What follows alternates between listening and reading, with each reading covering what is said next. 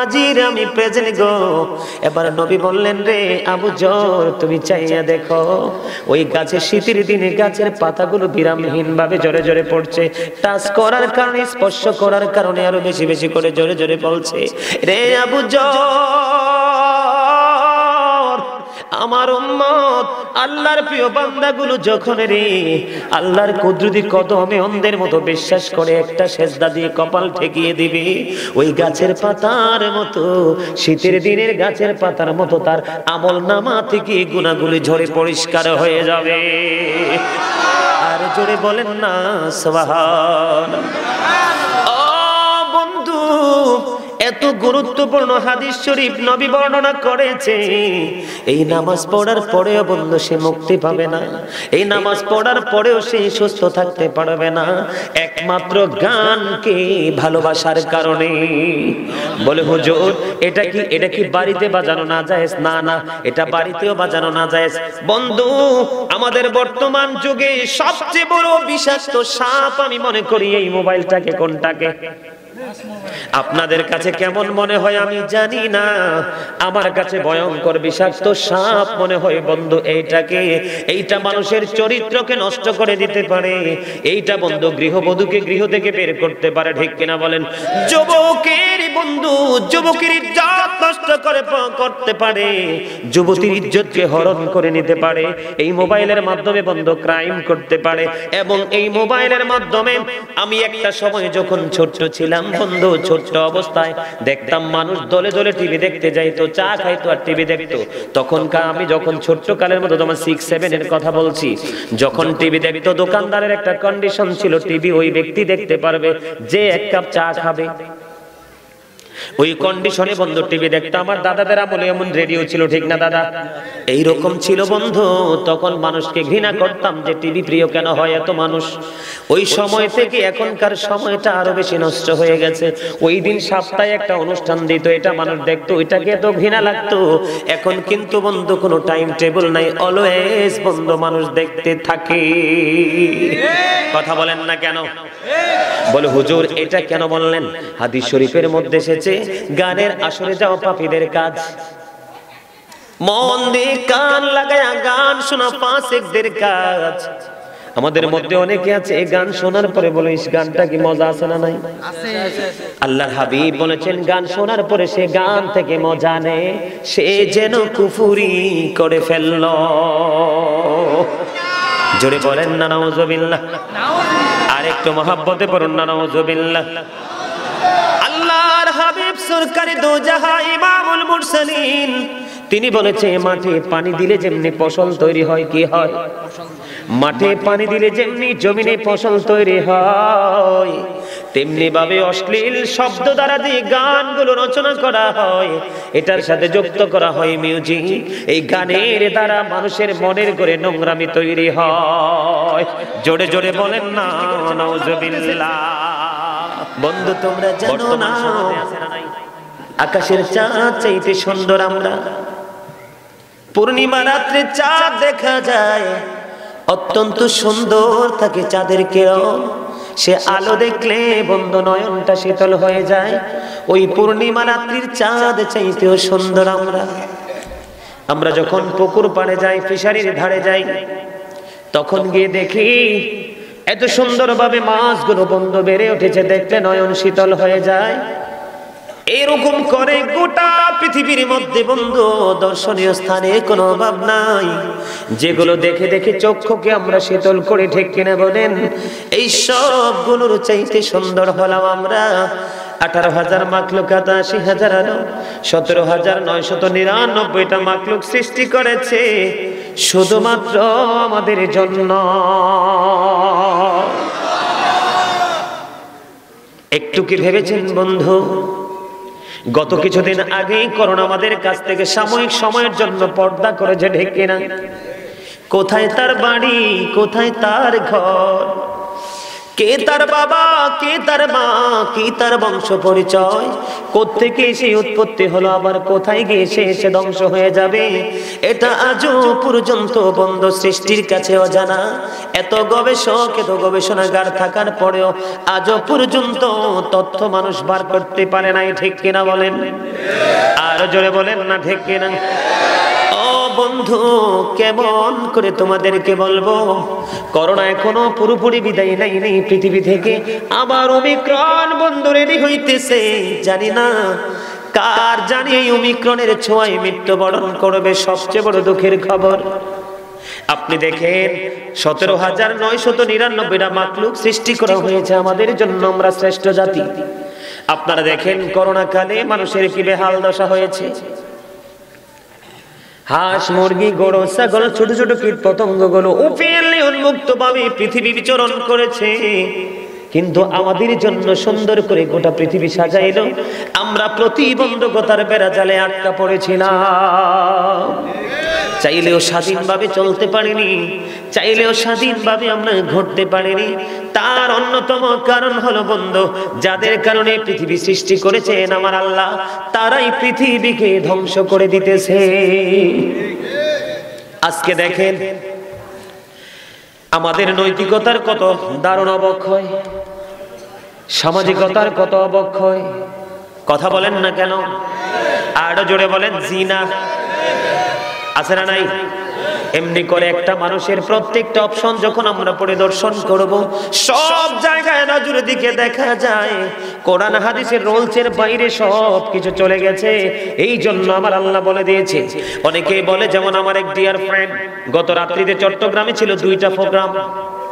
একটা ছিল চট্টগ্রাম হালিশ শহর, আর একটা প্রোগ্রাম ছিল বন্ধু ইয়াতে কাপ্তাইতে। দ্বিতীয় প্রোগ্রামে আমি বলেছিলাম, আমার এক প্রিয় লোক প্রশ্ন করেছে, হুজুর জানতে বড় মনে চায়, একটা প্রশ্নের জবাব দিবেন কি? বলেন কি প্রশ্ন? হুজুর জানতে বড় মনে চাই গো, কোন সিএনজি স্টেশনে কোন মানুষ করোনা আক্রান্ত হয়ে মারা যায় নাই, কোন রিক্সার স্টেশনে মারা যায়নি, কোন অটো স্টেশনে মারা যায়নি, কোন রেল স্টেশনে মারা যায়নি, লোকাল কোন প্লেসে কোন দুর্বল মানুষ মারা যায়নি। আমার চোখে যতগুলো ডেড বডি আমি দেখেছি করোনা আক্রান্ত হয়ে মারা গেছে, সবগুলো বন্ধু ধনী ধনী মানুষ। কথা ঠিক না ঠিক? দাদা ভাই সুবহানাল্লাহ বলে না? দুঃখের খবর শুনলে না উযুবিল্লাহ কি? এই জন্য বলি, the rich are not always happy. ধনীরা সব সময় সুখী না। কোন ধনী? যেই ধনীটা পৃথিবীর ধনী, মানে জুলুম করতে, নির্যাতন করতে, অত্যাচার করতে দেরি করে না, এই ধনী মানুষটা সুখের না। উনি যখন প্রশ্ন করলো, বলল হুজুর বড় লোকের গাড়ি হয়েছি, তার বাড়ি হয়েছি, তার অফিস কক্ষটা হয়েছি, করোনাকে কে দিল অ্যাপার্টমেন্ট লেটার ওখানে যাওয়ার জন্য? তখন আমি বললাম, এই লেটার পেয়েছে সরাসরি আল্লাহ রাব্বুল আলামিনের কাছ থেকে। আল্লাহ রাব্বুল আলামিন বলেছেন, ওয়া মা লিয-যালিমিনা মিন আনসার। আল্লাহ কোরআনে জানিয়ে দিয়েছেন, আল্লাহ ডাজন্ট গাইড দ্য আনজাস্ট। তো জালেম অত্যাচারীরা যখন কোনো বিপদে পড়বে, তাদের জন্য কোনো সাহায্যকারী নাই। বলে হুজুর এটা কেন হলো? আল্লাহ বলেছেন, আল্লাহু লা ইউহিব্বুজ জালিমিন। আল্লাহ doesn't guide the like the unjust. আল্লাহ জালেমকে পছন্দ করে না। আল্লাহ কি বলেছেন? জালেমদের কোনো সাহায্যকারীও নাই, জালেমদেরকে আল্লাহ পছন্দ করে না। সূরা ইউনূসের 44 নম্বর আয়াত, যারা হাফেজ সাহেব আছে তারা বলতে পারবে। সূরা ইউনূসের 44 নম্বর আয়াত খুলে বন্ধু দেখো রে, আল্লাহ রাব্বুল আলামিন বলে দিয়েছেন, ইন্নাল্লাহা লা ইয়াযলিমুন নাস। আছে নিও আছে, হ্যাঁ তারা কইতেছে আছে বলে, আমি তো দেখছি আছে। আল্লাহ কি কয়? আল্লাহ বলতেছেন, আমি বান্দার উপর জুলুম করি না, অত্যাচার করি না। আল্লাহ ডাজন্ট রং হিজ স্লেভ। আল্লাহ আল্লাহর বান্দার উপর জুলুম করে না। শাইয়া ওয়ালাকিন্নান নাস আনফুসাহুম ইয়াযলিমুন। আল্লাহু আকবার। তাহলে আল্লাহ বলছে, আল্লাহ আল্লাহর দাসের উপর বান্দার উপর জুলুম করে না। তাহলে জুলুমটা কে করে? তার মানে আমরাই আমাদের উপর জুলুম করি।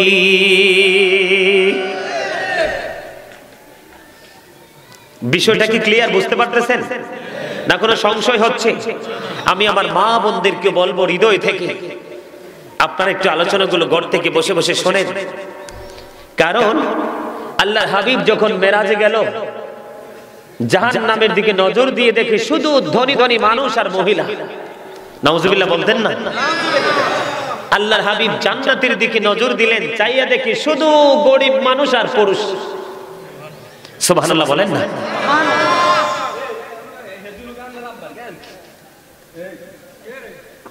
এই জন্য বলছে বন্ধু, এই নোয়াখালীর ভাই বাবারা, আমার মা বোনেরা, সবাইকে বলছি, হৃদয়ের জানালা খুলে তোমরা শুনে নাও। এই জুলুমের মধ্যে অন্যতম জুলুম হচ্ছে বর্তমান প্রেক্ষাপটে বন্ধু, বর্তমান জুলুম হলো প্রত্যেকটা মানুষ তার নিজের সাথে বিকটভাবে জুলুম করছে। ঠিক কিনা বলেন? জুলুমের অন্যতম একটা রূপ আমি দেখাবো। গতকালকে 16 ডিসেম্বর গেল, ডিজে পার্টি হয়েছে, গান কি গান, মাটি পর্যন্ত কাঁপতেছে, স্পিকার দিয়েছি, স্পিকার পর্যন্ত নাচতেছে, সঙ্গে সঙ্গে নাচে বন্ধু এই পৃথিবীর মুসলমান। জুলুমগুলো সম্পর্কে ছোট্ট ছোট্ট করে কিছু আপনাদেরকে তথ্য দিয়ে তারপরে ওই যে মা বাবার পাগল আজকে জান্নাতের বাগান সাজাইছে, তার জন্য আল্লাহ কি পুরস্কার বরাদ্দ করেছে সেই আলোচনা করব। শুনতে রাজি আছেন? কষ্ট হবে কারো? কারো কষ্ট হবে? আপনাদের মধ্যে আল্লাহর রহমতের ছোঁয়া লাগছে, এতক্ষণ দেখছি নড়াচড়া করে, এখন সবাই একাকার হয়ে গেছে। আলহামদুলিল্লাহ বলেন। বন্ধুরে আমার, সর্বপ্রথম সমাজের মধ্যে বেবি হলো ইমানদারদের জন্য গানের আসর। বিয়ের মতো একটা পবিত্র বন্ধন, সেই দিনে গানের আসর হয়। বাচ্চাদেরকে খতনা করানো পবিত্র একটা কাজ, এইটার মধ্যে গানের আসর হয়। কিন্তু আমরা সবাই কি, আপনারা একটু মন দিয়ে শোনেন, একটা হাদিস শরীফ আপনাদেরকে শোনাবো। বন্ধুরে আবার আল্লাহর হাবিব জানিয়ে দিয়েছে বন্ধু, কিয়ামতের পূর্বক্ষণে নারী নাই পুরুষ নাই। কিয়ামতের পূর্বক্ষণে আমার কিছু বান্দার চেহারা বিকৃত হয়ে যাবে, নোংরা হয়ে যাবে, বিশ্রী হয়ে যাবে। নাউজুবিল্লাহ বলেন না? কি হয়ে যাবে? সুন্দর চেহারাটা বিশ্রী হয়ে যাবে, বিকৃত হয়ে যাবে। তার চেহারার মধ্যে আছে মায়া বড়া বাঁধন, এমন কর্ম সে করবে, সেই কর্মের কারণে তার চেহারাটা নষ্ট হয়ে যাবে। মাটির মধ্যে তাকে গ্রথিতকরণ করা হবে। তখন সাহাবায়ে কেরাম প্রশ্ন করলো, ইয়া রাসূলুল্লাহ, ইয়া হাবিবাল্লাহ, নবী গো, জানতে বড় মনে চায় গো, প্রাণের নবী, নবী জানতে বড় মনে চায় গো, তারা কি তাওহীদ মানবে না? আল্লাহ বল, রাসূল বলতেছেন মানবে। তারা কি রিসালাত মানবে না? নবী বলেছেন তারা রিসালাত মানবে। আল্লাহর হাবিব বলেছেন ওয়া ইয়াসুমুন, তারা রোজাও রাখবে। ওয়া ইয়াহুজ্জুন, তারা হজও করবে। ওয়া ইউসাল্লুন, তারা নামাজ পড়বে। আল্লাহ রাব্বুল আলামিন বলে দিয়েছেন লা ইলাহা ইল্লাল্লাহ, there is no god but Allah, আল্লাহ ছাড়া কোনো মাবুদ নাই, কোনো ইলাহ নাই, তারা এটাও মানবে। মুহাম্মাদুর রাসূলুল্লাহ সাল্লাল্লাহু আলাইহি ওয়াসাল্লাম ইজ দা মেসেঞ্জার অফ আল্লাহ, এটাও তারা মানবে। ওগো নবী, তারা এটাও আল্লাহ মানবে, রাসূল মানবে। তারা রোজাও রাখবে, হজ করবে, খানায় কাবা, বাইতুল্লাহ শরীফ তাওয়াফ করবে, প্রাণের নবী রওজা শরীফ জিয়ারত করবে। তারা নামাজও পড়বে। অথচ নামাজের কথাটা যেহেতু আসছে, একটু আমি আপনাদেরকে বলবো। হযরতে আবু যর রাদিয়াল্লাহু তাআলা আনহু থেকে বর্ণিত, এই এই এই গলার মধ্যে লাল চাদর মোড়ানো, এই তুমি বের হও, বের হও, যাও, এই মাহফিল থেকে বের হও, বের হও, বের হও, আউট অফ সাইড, যাও যাও, গো টু ইউর সিট, যাও। জানেন এটা জান্নাতের বাগান। এখন তো মানুষ মসজিদকেও তামাশার জায়গা মনে করে অনেকে।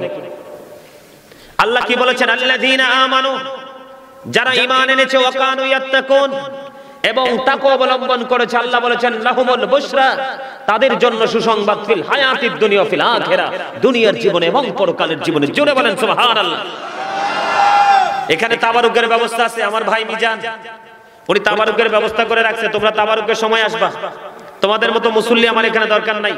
এক মন দুধের অস্তিত্ব নষ্ট করার জন্য যেমন একটা ফোঁটা সেনাই যথেষ্ট। কথা বলেন না কেন? আপনারা কি বাংলাদেশের মানুষ না? তা আমি কি রিফিউজি নাকি? আমি কি ইয়া থেকে ভারত থেকে নেমে আসছি নাকি? কথা বলেন না কেন? সমস্যা কি পেটে খিদা? বাড়িতে দাদিকে খবর দিব খাবার আনার জন্য? বলবো? কর্তৃপক্ষকে বললো চা দিতে? তাহলে কথা বলতে হবে, প্রাণ খুলে হাসতে হাসতে কথা বলতে হবে। কথা কি বুঝতে পারছেন? আর জোরে বলেন। আল্লাহ রাব্বুল আলামিন এই জান্নাতের বাগানকে তাকওয়ার একটা কেন্দ্র তৈরি করেছেন। কোরআন হাদিস বোঝার, আল্লাহ রাসূলকে চিনার এটা একটা জায়গা। আপনি যদি দই পাতেন, দইয়ের মধ্যে সেনা পড়ছে, আগামীকালকে বেআইশও আসবে, আগামীকালকে আর ইজ্জত থাকবে না। ঠিক একটা পরিবেশকে নষ্ট করার জন্য একটা মানুষই যথেষ্ট। কেন জানেন? কেন যথেষ্ট জানেন? শয়তানকে কি এই পর্যন্ত পৃথিবীর কোন মানুষ দেখছে প্র্যাকটিক্যালি সশরীরে? মানুষ শয়তানের মাঝে হয়ে অন্য ঈমানদারদের ঈমান নষ্ট করে। Satan is the eternal enemy of the believers. শয়তান ঈমানদারদের প্রকাশ্য দুশমন, মনে রাখতে হবে। তবে হ্যাঁ, প্রকৃত মুমিন যারা, তাদের সম্পর্কে আল্লাহ ভিন্ন তথ্য দিয়েছেন। আল্লাহ বলেছেন ইন্না কাইদা শাইতানি কানা দাঈফা। আল্লাহ বলেছেন শয়তান ডিসিপশন ইজ ভেরি উইক। ঈমানদারদের জন্য শয়তানের ধোঁকা কিচ্ছুই না। ওমা সুবহানাল্লাহ কোন নাকি? বেকে মিলি সুবহানাল্লাহ কোন? আরো জোরে কোন? আরো জোরে। ও দাদা একখানা বড় করি কো কইতে আরে না। ফিশারির মাছ খাইতে আল্লাহ জোর শক্তি কমে গেছে। আর মতো বেশি বেশি শাকসবজি খাইবেন, আল্লাহ ভালো রাখবে। ঠিক কিনা বলেন? বন্ধু, আমি অন্য আলোচনা করতে চাই না। আল্লাহর হাবিব বলেছেন, আল্লাহ মানবে, রাসূল মানবে, নামাজ পড়বে, রোজা রাখবে, হজ করবে, তারপরেও কি নবী গো তাদের এই সাজাটা বহাল থাকবে? নবী বলেছেন হে, তারপরেও তাদের জন্যই সাজাটা বরাদ্দ থাকবে। ইয়া রাসূলুল্লাহ, নবী গো কেন সে সাজা বহাল থাকবে? আজকে আমার ভাই মিজান সাহেব মা বাবার আত্মার মাগফিরাতকে কেন্দ্র করে মাহফিল সাজিয়েছে। আমাদের সমাজে কিছু মানুষ আছে তারা গান প্রিয়, মিউজিক পছন্দ করে। ঠিক কিনা বলেন? অথচ আল্লাহর হাবিব জানিয়ে দিয়েছেন the music and musical instrument will be increased. আল্লাহর হাবিব জানিয়ে দিয়েছেন কিয়ামতের পূর্বক্ষণে গান বাদ্যযন্ত্র পৃথিবীতে বেড়ে যাবে। জোরে জোরে বলেন না নাউজুবিল্লাহ। বিয়ে বাড়িতে গানের আসর, মুসলমানের বাড়ির আঙ্গিনায় গানের আসর। ও বন্ধু, এটা কিয়ামতের আলামত, মুসলমানের জন্য গজবের পূর্বাভাস। নবী বললেন, নবীকে যখন প্রশ্ন করা হলো, নবী সরাসরি উত্তর দিয়ে দিল, তারা তাদের বাড়িতে অসৎ শিল্পীদের মাধ্যমে, মিউজিকের মাধ্যমে ব্রেন পার্টির আয়োজন করবে, গানের আয়োজন করবে। জোরে জোরে বলেন না নাউজুবিল্লাহ। অথচ হযরতে আবু যর রাদিয়াল্লাহু তাআলা আনহু থেকে হাদিস বর্ণিত, আমার নবী শীতের দিনে পথ চলতে শুরু করলেন, দেখবেন কিছুদিন পরে গাছের পাতাগুলো শুষ্ক হয়ে জোরে জোরে পড়বে। দেখবেন এটা আমাদের বাংলাদেশে আমরা প্রতিবারই বেঁচে থাকলে দেখি। ঠিক কিনা বলেন? আল্লাহর হাবিব যখন যায় তখন কি করলেন? গাছের দাদা হাতরা উঠান, তারা একটু দেখায়, দাদা হাতরা উঠান, এই যে আমার দাদা, এটা নামান, এই যে ধরেন। প্র্যাকটিক্যালি আপনাদেরকে বুঝাই দিলাম। হাদিস শরীফের মধ্যে এসেছে আমার নবী ওই গাছের ডালগুলো স্পর্শ করলো, এমনি পাতা পড়তেছে, লাড়া দিলে কিন্তু আরো বেশি পড়ে। ঠিক কিনা বলেন? আল্লাহর হাবিব যখন এই গাছের ডালা টাচ করলো রে, টাচ করতে দেরি গাছের পাতাগুলো আরো দ্রুত গতিতে ঝরে ঝরে পড়ছে। যখন আরো দ্রুত গতিতে গাছের পাতাগুলো জোরে জোরে পড়ছে, নবী একটা ডাক দিলেন, রে আবু যর। আবু যর উত্তর দিয়ে দিল, লাব্বাইকা ইয়া রাসূলুল্লাহ, হাজির, আমি প্রেজেন্ট গো। এবার নবী বললেন, রে আবু যর, তুমি চাইয়া দেখো, ওই গাছের শীতের দিনে গাছের পাতাগুলো বিরামহীন ভাবে জোরে জোরে পড়ছে। টাচ করার কারণে, স্পর্শ করার কারণে আরো বেশি বেশি করে জোরে জোরে পড়ছে। রে আবু যর, আমার উম্মত আল্লাহর প্রিয় বান্দাগুলো যখন রে আল্লাহর কুদরতি কদমে অন্ধের মতো বিশ্বাস করে একটা সেজদা দিয়ে কপাল ঠেকিয়ে দিবে, ওই গাছের পাতার মতো, শীতের দিনের গাছের পাতার মতো তার আমলনামা থেকে গুনাহগুলি ঝরে পরিষ্কার হয়ে যাবে। আর জোরে বলেন না সুবহানাল্লাহ। ও বন্ধু, এত গুরুত্বপূর্ণ হাদিস শরীফ নবী বর্ণনা করেছে, এই নামাজ পড়ার পরেও বন্ধু সে মুক্তি পাবে না, এই নামাজ পড়ার পরেও সে সুস্থ থাকতে পারবে না, একমাত্র গানকে ভালোবাসার কারণে। বলে হুজুর এটা কি বাড়িতে বাজানো না জায়েজ? না না, এটা বাড়িতেও বাজানো না জায়েজ। বন্ধু, আমাদের বর্তমান যুগে সবচেয়ে বড় বিষাক্ত সাপ আমি মনে করি এই মোবাইলটাকে। কোনটাকে? আপনাদের কাছে কেমন মনে হয় আমি জানি না, আমার কাছে ভয়ঙ্কর বিষাক্ত সাপ মনে হয় বন্ধু এইটাকে। এইটা মানুষের চরিত্রকে নষ্ট করে দিতে পারে, এইটা বন্ধু গৃহবধূকে গৃহ থেকে বের করতে পারে, ঠিক কিনা বলেন? যুবকের বন্ধু যুবকের ইজ্জত নষ্ট করতে পারে, যুবতীর ইজ্জতকে হরণ করে নিতে পারে, এই মোবাইলের মাধ্যমে বন্ধু ক্রাইম করতে পারে। এবং এই মোবাইলের মাধ্যমে আমি একটা সময় যখন ছোট্ট ছিলাম বন্ধু, ছোট্ট অবস্থায় দেখতাম মানুষ দলে দলে টিভি দেখতে যাইতো, চা খাইতো আর টিভি দেখতো। তখনকার আমি যখন ছোট্ট কালের মতো, তোমার 6-7 এর কথা বলছি, যখন টিভি দেখতো দোকানদারের একটা কন্ডিশন ছিল, টিভি ওই ব্যক্তি দেখতে পারবে যে এক কাপ চা খাবে। ওই কন্ডিশনে বন্ধু টিভি দেখতো। আমার দাদাদের আমলে এমন রেডিও ছিল, ঠিক না দাদা? এইরকম ছিল বন্ধু। তখন মানুষকে ঘৃণা করতাম যে টিভি প্রিয় কেন হয় এত মানুষ। ওই সময় থেকে এখনকার সময়টা আরো বেশি নষ্ট হয়ে গেছে। ওই দিন সপ্তাহে একটা অনুষ্ঠান দিত, এটা মানুষ দেখতো, ওইটাকে তো ঘৃণা লাগতো। এখন কিন্তু বন্ধু কোনো টাইম টেবিল নাই, অলওয়েজ বন্ধু মানুষ দেখতে থাকে। কথা বলেন না কেন? বলে হুজুর এটা কেন বললেন? হাদিস শরীফের মধ্যে এসেছে গানের আসরে যাওয়া পাপীদের কাজ। মন দিয়ে কান লাগায়া গান শোনা ফাসিকদের কাজ। আমাদের মধ্যে অনেকে আছে এই গান শোনার পরে বলে এই গানটা কি মজা আছে না নাই? আল্লাহর হাবিব বলেছেন গান শোনার পরে সে গান থেকে মজা নেয়, সে যেন কুফরি করে ফেলল। জোরে বলেন না নাউজুবিল্লাহ। আর একটু মহব্বতে পড়ুন না নাউজুবিল্লাহ। আল্লাহর হাবিব সরকারি দো জাহান ইমামুল মুরসালিন তিনি বলেছে মাঠে পানি দিলে যেমনি ফসল তৈরি হয়, কি হয়? মাঠে পানি দিলে যেমনি জমিনে ফসল তৈরি হয়, তেমনি ভাবে অশ্লীল শব্দ দ্বারা যে গানগুলো রচনা করা হয়, এটার সাথে যুক্ত করা হয় মিউজিক। এই গানের দ্বারা মানুষের মনের করে নোংরামি তৈরি হয়। জোরে জোরে বলেন না নাউজুবিল্লাহ। বর্তমান সমাজে আছে না নাই? ও বন্ধু, এবার এটাকে দূরীভূত করতে হলে সর্বপ্রথম ভূমিকায় থাকতে হবে মসজিদের ইমাম সাহেব। কথা বলেন না কেন? এই দায়িত্ব পালন করতে হবে কে? মসজিদের ইমাম সাহেব। এই স্টেজে এখন ওয়াজ হচ্ছে, একটু পরে গান হবে, কথার কথা বলছি। তাহলে বন্ধু এই মাহফিলের কোনো মূল্য নাই, হারাম হালাল একত্রিত হয়ে হারাম হয়ে গেছে, ঠিক কিনা বলেন? কথা বলেন ঠিক কিনা? ইমাম সাহেবকে ভূমিকা নিতে হবে। যেই বিয়ে বাড়িতে গান বাজে সেখানে দাওয়াত খাওয়া যায় চলবে না। যেই বাচ্চাকে সুন্নত করানো হবে ওই বাড়িতে যদি গান হয় দাওয়াত খাওয়া চলবে না। এই যে দেখেন, আমি কুমিল্লা মেডিকেল কলেজের খতিব, আমার পিছনে হলো সরকারি মেডিকেল কলেজ, আমার এই পাশে হলো বেসরকারি মেডিকেল কলেজ। বিশাল এরিয়া বন্ধু, কোলাহল পরিবেশ, সবগুলো এডুকেটেড পারসন। এই যে আমার মসজিদের ছেলে আছে, ওদের মসজিদে আমি নামাজ পড়াই। আমার খুব ভক্ত পাগল, চাকরি করে আজকে চলে আসছে। বন্ধু এখনো পর্যন্ত একটা ঘরেও আমি যাইনি, স্পষ্ট করে বলে দিয়েছি যেই বাড়িতে গান হবে, যেই বাড়িতে মিউজিক বাজবে, কারণ আমার নবী হাদিস শরীফের মাধ্যমে জানিয়ে দিয়েছেন ডোল বলেন, তবলা বলেন, বেহেলা বলেন, তানপুরা বলেন, রোলিন বলেন, একতারা বলেন, হারমোনি বলেন, যত ধরনের মিউজিক আছে বন্ধু সব কিছু হারাম রে। আমি স্পষ্ট করে বলে দিয়েছি, জানার পরে কোনো সুদখোরের বাড়িতে আমি খাবার খাইতে যাব না।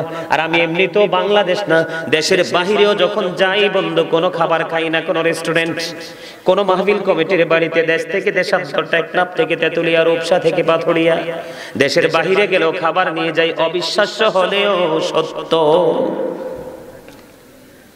বলে দিয়েছি বন্ধু, আল্লাহ রহমতে আমার এলাকায় যে 16 ডিসেম্বর গেছে, ওর কাছ থেকে জানলাম সব এরিয়ার মধ্যে বন্ধু গান বাজনা হয়েছে, কিন্তু আমার এরিয়াতে গান হয় না। আজকে গাড়িতে ওঠার পরে বলছে, হুজুর মজার খবর আছে, গুড নিউজ। আমি বললাম কি? কয় 16 ডিসেম্বরে প্রতিবারই আমাদের এখানে ডিজে পার্টি হয়, কিন্তু এই বছর কেউ ডিজে করে না। জোরে বলেন না সুবহানাল্লাহ। এই ডিজে পার্টিকে বন্ধ করতে হলে মসজিদের ইমাম সাহেবকে দায়িত্ব নিতে হবে, আর ওয়ার্ড কাউন্সিলর যিনি হবে উনি হতে হবে অত্যন্ত ন্যায়পরায়ণ, ইসলাম প্রিয়। ঠিক কিনা বলেন বন্ধু? বড় ভয় লাগে রে, কিয়ামতের পূর্বক্ষণে নবী বলেছেন, characterless people will come in national পাওয়ার। নবী বলেছেন চরিত্রহীন লোক ক্ষমতায় আসবে। জোরে বলেন না নাউজুবিল্লাহ। এটা জাতির জন্য, সমাজের জন্য, মানুষের জন্য অত্যন্ত ভয়ঙ্কর খবর রে।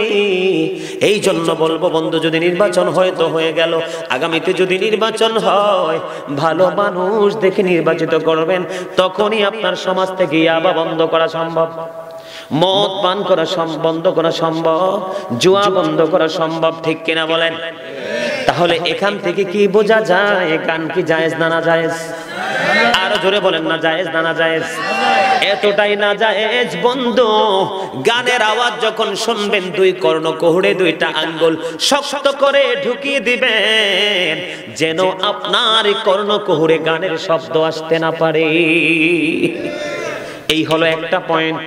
এই দিয়ে বেশি আলোচনা করব না, কারণ মনে রাখতে পারবেন না। আবার 2 নম্বরে যুব সমাজ যে ধ্বংসের দিকে, তার অন্যতম কারণ হলো, বলতাম নি মিজান ভাই, কইতাম কইতা কইতা সবাই অন্তরে রাজি আছেন তো? বন্ধু একটা কথা মাথায় রাখতে হবে, যে আপনাকে পেট ভরে খাইয়ে দেয় সে আপনার বন্ধু নয়, যে আপনাকে একটা জামা উপহার দেয় সে বন্ধু না, সেই হলো প্রকৃত বন্ধু, যে আপনার বলগুলো ধরিয়ে ধরিয়ে দিবে। ঠিক কিনা বলে? আপনারা আমাকে দাওয়াত দিয়েছেন, আমার ভাই আমাকে আমন্ত্রণ জানিয়েছে, আমি এসেছি, সিদ্ধান্ত করে এসেছি, আমি এমন কিছু আলোচনা করব যেন এই আলোচনা মানুষের জীবনে হেদায়েতের প্রভাব পড়ে। 2 নাম্বার আসেন, বর্তমানে নারী বলেন পুরুষ বলেন কারোরই পোশাক ঠিক নাই। কথা বলেন না কেন? আরো জোরে। নারীদের পোশাক পরতে হবে। ও বন্ধু, তার আগে আপনারা বলবেন হুজুর কি মুখস্থ বলে না? আল্লাহ রাব্বুল আলামিন কোরআনে বলেছেন বান্দাকে 3 শ্রেণীর পোশাক দিয়েছেন। কয় শ্রেণীর? একটা লজ্জাস্থান ঢাকার পোশাক, যেটা প্রতিনিয়ত আমরা পরি। 2 নাম্বার হলো সাজের পোশাক, যেমন দেখেন ঝিকমিক করতেছে, অত্যন্ত কোয়ালিটিফুল পাঞ্জাবি পরেছেন, যেমন আমি সুন্দর পোশাক পরেছি, আমার দাদা পরেছে, অনেকেই পরেছেন, এটা হলো সাজের পোশাক, এটা 2 নাম্বার। আল্লাহ বলেছেন ওয়ালিবাসুত তাকওয়া যালিকা খায়রুন, আল্লাহর কাছে সবচেয়ে পছন্দের পোশাক হলো তাকওয়ার পোশাক, তার মানে শরীয়ত সম্মত পোশাক। জোরে জোরে বলেন না সুবহানাল্লাহ। বন্ধু আমি বেশি লম্বা করে বলবো না, একটু একটু করে আপনাদেরকে ধারণা দিব, আপনারা বুঝতে পারবেন। সর্বপ্রথম পুরুষদেরকে দিয়ে শুরু করি। বর্তমান সমাজে যুবক ছেলেরা জিন্স প্যান্ট পরে, এই যে এক পাগল পিন্দা রাখছে জিন্স প্যান্ট, আছে না নাই? অনেকের পরনে জিন্স প্যান্ট আছে। বন্ধু তোমরা জানো না, ইমানদার পুরুষের পোশাকটা উপর দেয়া থাকবে নাভি বরাবর। দাদা ঠিক নেই? উপর দিয়ে থাকবে কি বরাবর? নাভি বরাবর। আর নিচের দিক দিয়ে থাকবে টাকনোর উপরে, ডান পায়ের ডান দিকে বাম পায়ের বাম দিকে ছোট্ট ছোট্ট বুটা আসেনি? কথা বলেন না কেন? আসেনি? এই বুটাগুলোর উপরে থাকবে পোশাক, এটা হলো পুরুষের জন্য ফরজ। এই সীমানার বাইরে গেলে আপনার পোশাক হারাম হয়ে যাবে। বুখারী শরীফের হাদিস থেকে প্রমাণ, জাহান্নামে যেতে হবে। এবার আমি আমার মা বোনদেরকে বলবো, মা বোনেরা গো, হৃদয় খুলে শুনে নাও। আল্লাহ কোরআনে বলেছেন অকরনা ফি বুয়ুতিকুন্না ওয়ালা তাবাররাজনা তাবাররুজাল জাহিলিয়াতিল উলা। আল্লাহ তাদেরকে পর্দা থাকতে কইছে, তাদের সৌন্দর্য রূপ অন্য কাউকে দেখাইতে নিষেধ করেছে। আমি সেই দিকে বলবো না। আমার পোশাক বন্ধু, আমার ওয়াজ হলো পোশাক। আমার মা বোনরা হাতের তালু দেখাইতে পারবে, পায়ের তালু পায়ের পাতা, পায়ের ফোঁট দেখাইতে পারবে, বিশেষ কোনো কারণে মুখমণ্ডল দেখাইতে পারবে, এটা তাদের জন্য বৈধ। অন্যথায় সমস্ত শরীর দেখে রাখা তাদের জন্য ফরজ। এই কন্ডিশনের বাইরে গেলে এটাও তাদের জন্য হারাম হয়ে যাবে। এবার অ্যাকশন শুরু হয়ে যাবে। কি অ্যাকশন? অ্যাকশন হলো বন্ধু, হাদিস শরীফের মধ্যে এসেছে আল্লাহ তিন শ্রেণীর মানুষকে কিয়ামতের দিন দয়া করবে না, ক্ষমা করবে না। এক নাম্বার হলো যেই পুরুষ অহংকার করে করে টাকনোর নিচে ঝুলিয়ে ঝুলিয়ে পোশাক পরে। দুই নাম্বার হলো সমাজের মধ্যে মানুষ বিপদে পড়লে উপকার করে, সুযোগ পাইলে খোটা দেয়। তিন নাম্বার হলো ওই সমস্ত বিজনেসম্যান যারা ব্যবসার মাধ্যমে কাস্টমার থেকে মিথ্যা কথা বলে বলে টাকা হাতিয়ে নেয়। যেমন এক্সাম্পল, এই পানির বোতল, মামপানি কত? 15 টাকা। কথার কথা, সবাই তো আর আমার ওয়াজ বুঝবে না, সাধারণ মানুষের জন্য বলছি। যেমন ধরেন এই পানির বোতলটা, এটা 15 টাকা হইলে ধরেন মালিকের 5 টাকা লাভ হবে। কথার কথা, এক্সাম্পল। এখন আপনি কিন্তু 15 টাকা বলে ফেলেছেন। আপনি ভদ্র কাস্টমার, সে 20 টাকা চাইছে, আপনি 15 টাকা বলছেন। দোকানদার মনে করতেছে সে অত্যন্ত ভদ্র, স্মার্ট। এখন বলতেছে ভাই 15 টাকা দিলে তো লাভ হবে না, আরো 2টা টাকা দেন, নাইলে তো লাভ হবে না, হারামও লাভ হবে না ভাই, হারামও লাভ হবে না। দোকানদার তো ভদ্র, আরে ক্রেতা তো ভদ্র, কয় 15 টাকা দিতে পারবো, 2টা টাকা কি দিতে পারবো না, আরো 2 টাকা দিয়ে 17 টাকা যোগ করে দিল। 2টা টাকা মিথ্যে বলে নেওয়ার কারণে তার 5 টাকা লাভ এবং আসল টাকাটাও হারাম হয়ে গেছে। এইরকম ভাবে বিজনেস যারা বন্ধ করে, ব্যবসা যারা করে, তাদেরকেও আমার আল্লাহ ক্ষমা করবে না। জোরে জোরে বলেন না নাউজুবিল্লাহ। আমার পোশাক হলো বন্ধু আমাদের যে চারিত্রিক অবক্ষয়, নৈতিক অবক্ষয় বন্ধু। এবার আসেন, বলো হুজুর জিন্স প্যান্টের সমস্যা কি? জিন্স প্যান্টের সমস্যা হলো আল্লাহ তো বলছে যে উপরে থাকতে হবে, এটা উপর দিয়ে দেখবেন যেই ছেলেরা জিন্স প্যান্ট পরে হাজার চেষ্টা করলেও তাদের প্যান্টটা বন্ধু উপরে উঠবে না, কারণ তার জন্মই হয়েছে ছোট্ট হয়ে। কথা বলেন না কেন? তাহলে এদিক দিয়ে পোশাকটাকে উপর দিয়ে অবৈধ, নিচের দিক দিয়ে টাকনোর নিচে। কোথায়? পুরুষেরটা থাকার কথা টাকনোর উপরে, তাদেরটা চলে গেছে নিচে। আমার মা বোনদেরটা থাকার কথা পায়ের পাতা পর্যন্ত। বন্ধু বড় লজ্জা লাগে রে, চোখকে তো আর ঢাকা যায় না, চোখের কাজ হলো দেখা। যখন দেখি তাদের পায়জামাগুলো অনেক উপরে উপরে উঠায় রাখছে, বড় লজ্জা হয় রে। মুসলমানের কি বেহাল অবস্থা। পুরুষেরটা থাকার কথা উপরে, নারীদেরটা থাকার কথা নিচে। এখন নারীদেরটা উঠে গেছে উপরে, পুরুষেরটা নেমে গেছে নিচে। যে ঠিক কিনা বলেন? এদিক দিয়েও হারাম, উপর দিয়েও হারাম, নিচে দিয়েও হারাম বন্ধু। এবার আসেন এটার এফেক্টটা কি, সমস্যাটা কি? আমার নবী বসে আছেন, জনৈক ব্যক্তি এসে নামাজের নিয়ত করে ফেলেছেন। এবার নবী বললেন তুমি নামাজ ভেঙে ওযু করে এসো। উনি ওযু করতে গেলেন, ওযু করে এসে আবার তিনি নামাজে দাঁড়াইলেন। আল্লাহর নবী ডাক দিয়ে বললেন তুমি আবার ওযু করে এসো। উনি আবার ওযু করতে গেলেন, ওযু শেষ করে এসে যখন দ্বিতীয়বার যখন চলে গেল, তৃতীয়বার নবীকে প্রশ্ন করলো ইয়া রাসূলুল্লাহ, ইয়া হাবিবাল্লাহ, নবী গো বারবার বলতেছেন তাকে ওযু করে আসার জন্য, কেন গো নবী, কেন গো নবী? নবী বলেছেন কিয়ামত হয়ে যাবে, পোশাক পরে সে নামাজ পড়তে পারবে, কিয়ামত হয়ে যাবে, তার নামাজটা আল্লাহর দরবারে কবুল হবে না, কারণ তার পোশাকটা শরীয়তের বর্ডার ক্রস করে গেছে। জোরে বলেন না নাউজুবিল্লাহ।